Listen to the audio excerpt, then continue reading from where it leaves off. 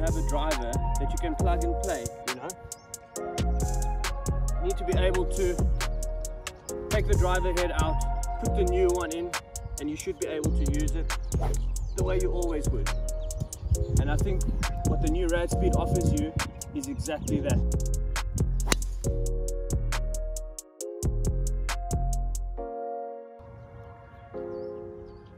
Now that was not the best strike, but it still did what I wanted it to do. Straight down the middle.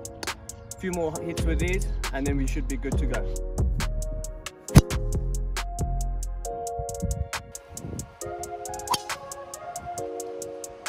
Alright, so overall, very happy with the RAD SPEED. Really performs well. One last shot to go today on the 18th. Let's get this going.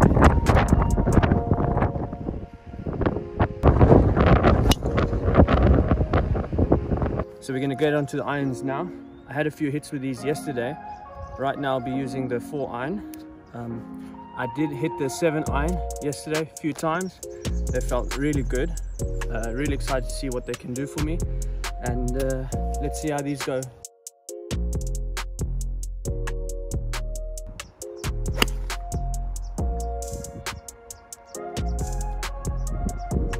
That felt so good.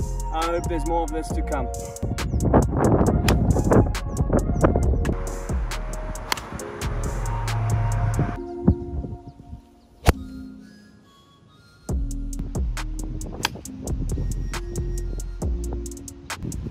It's on the 17th hole, par 3.